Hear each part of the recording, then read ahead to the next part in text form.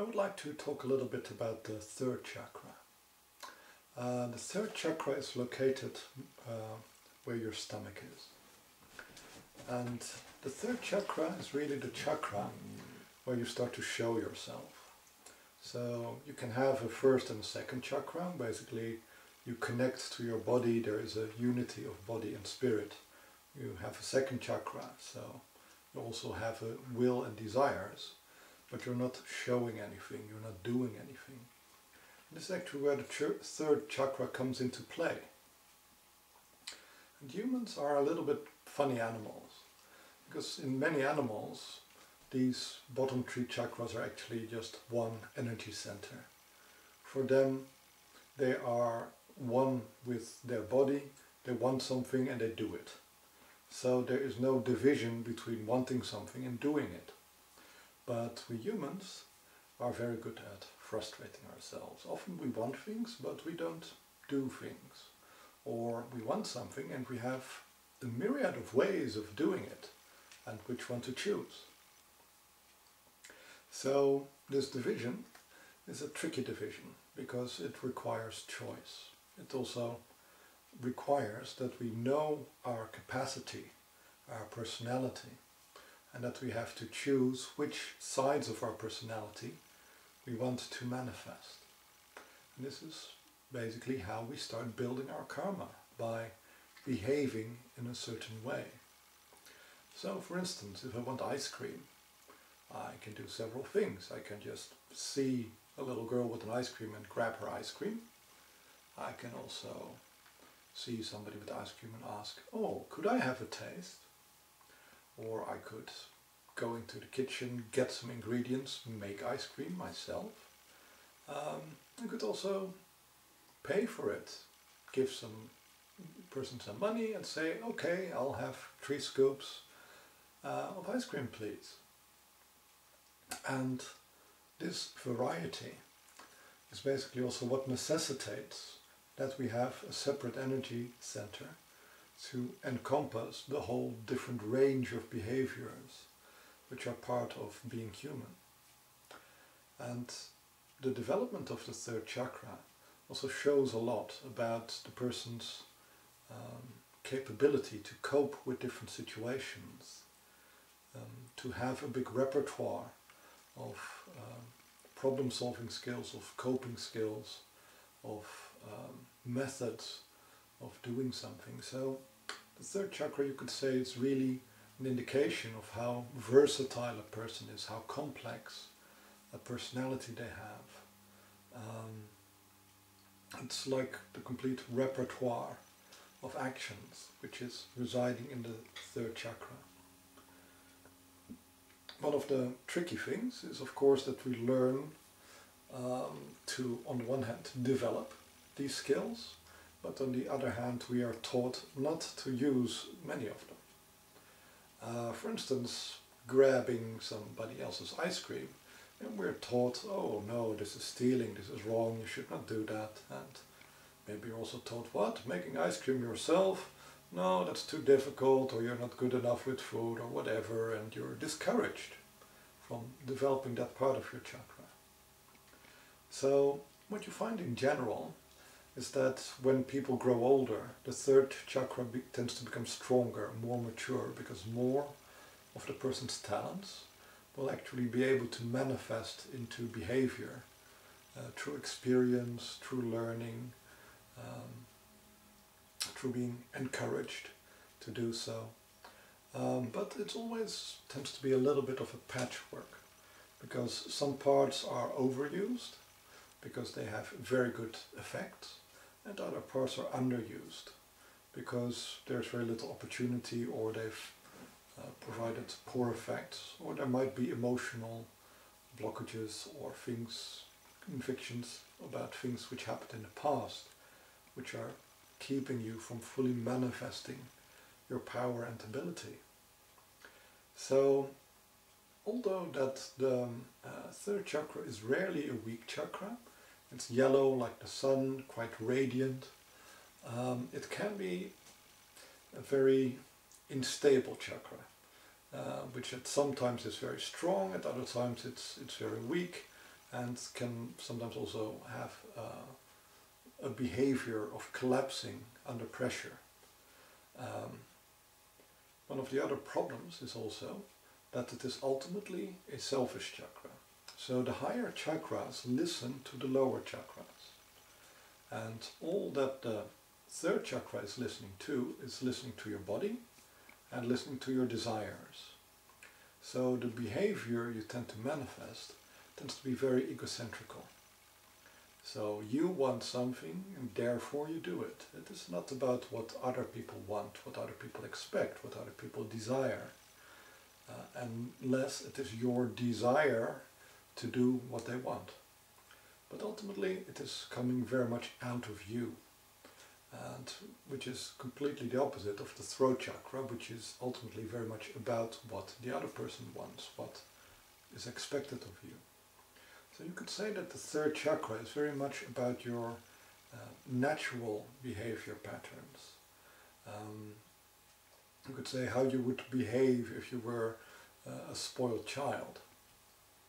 And some people say that, oh, if you don't discipline your child, it will just turn into a little monster.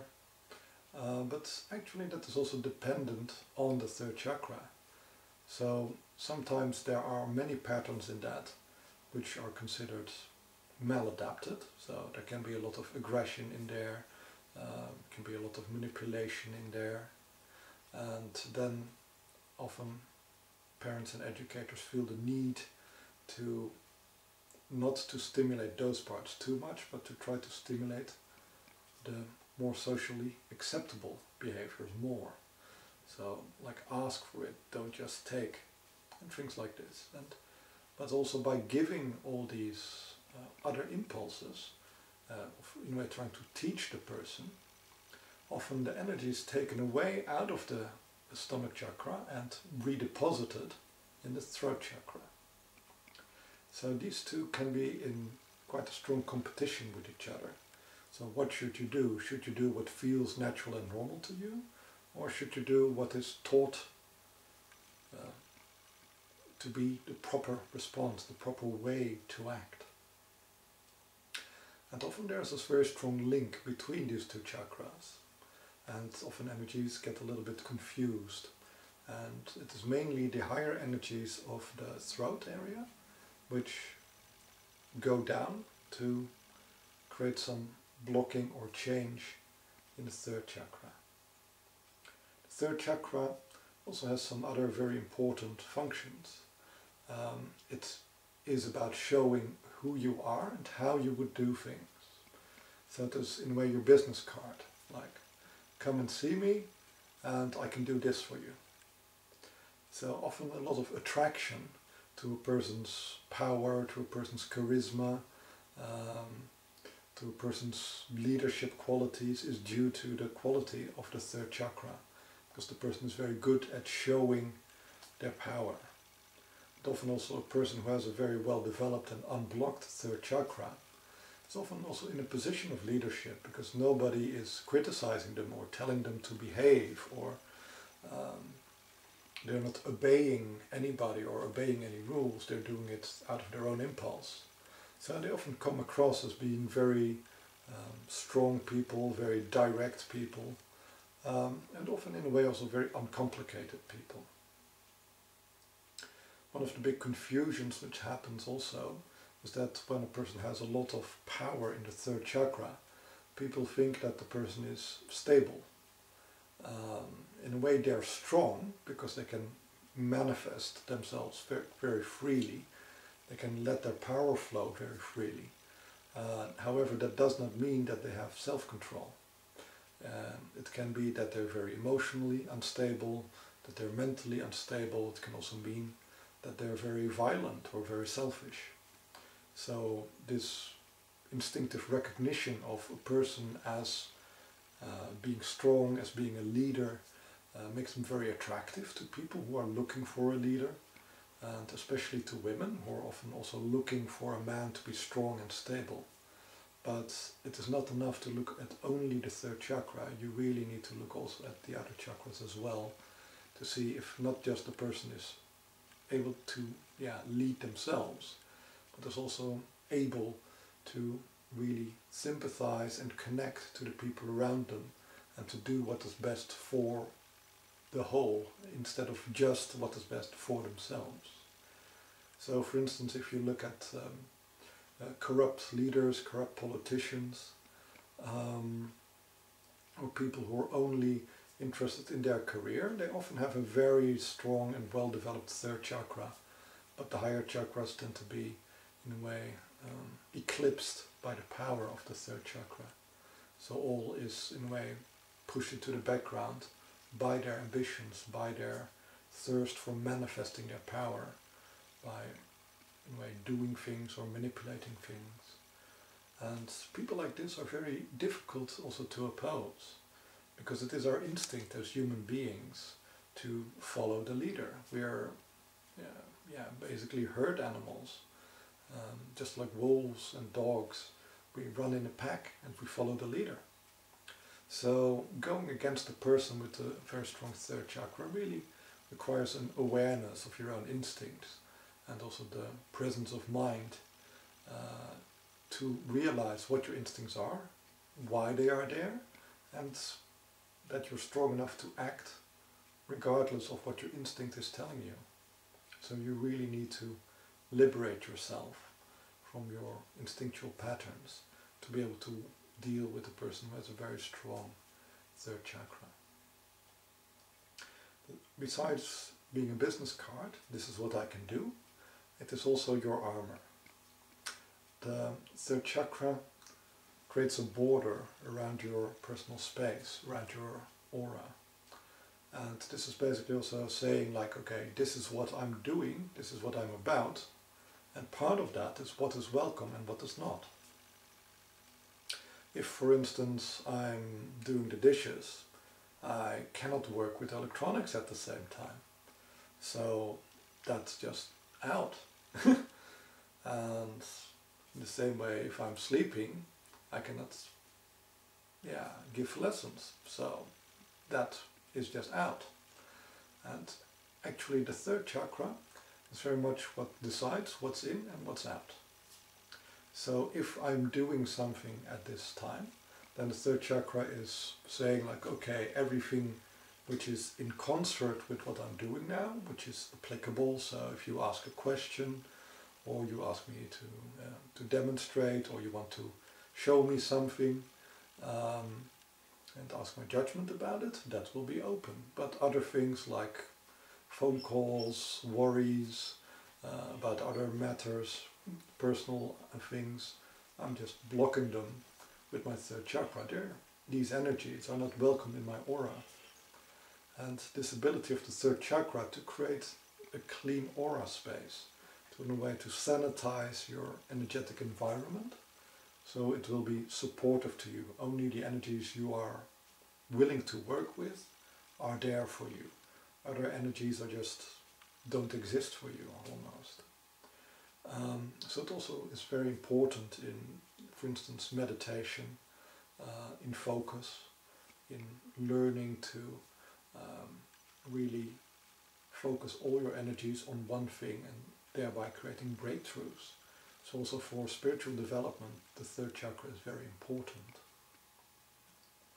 Third chakra is often also associated with the ego, and in a way it is correct, because a lot of the survival patterns we have all reside in the third chakra. So the third chakra is the part of us which tells us in problematic situations, we're in stress, what to do, how to behave. Because in an emergency situation, we're not going to think, oh, what is proper, what is the law, what is required of me, what is expected of me, or how would other people feel about it? No, if you see a truck barreling down on you, you're just going to jump out of the way. You're not going to say, oh, sorry, could I pass, please?